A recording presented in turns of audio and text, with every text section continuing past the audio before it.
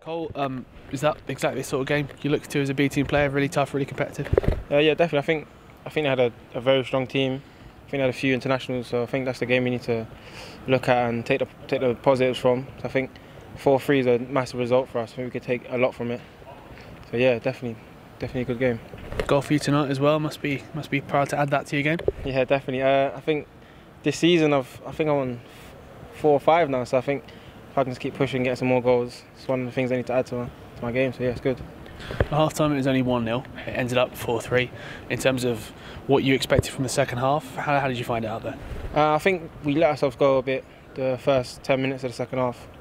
Let another 2 goals in. I think we expected to come out and maybe give them a bit more, but I think it's credit to us. We showed great character to come back and end up 4-3, so it's good.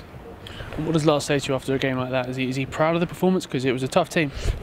Yeah, massively proud. Again, like I said earlier, they're a very, very good team. So it was a massive test for us, and I think we showed that we can handle it. I think if the game went on a bit longer, I think we could have got a lot more out of the game. So definitely, yeah, very proud of us.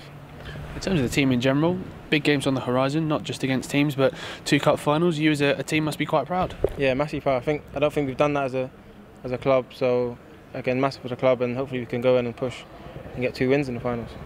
Obviously, you guys must be confident as a group now because you're going through games, winning games, and even if you are losing, small margins. Yeah, exactly. Very proud of all of us. I think the cup games, again, it's a tough, different test with the non-league sides.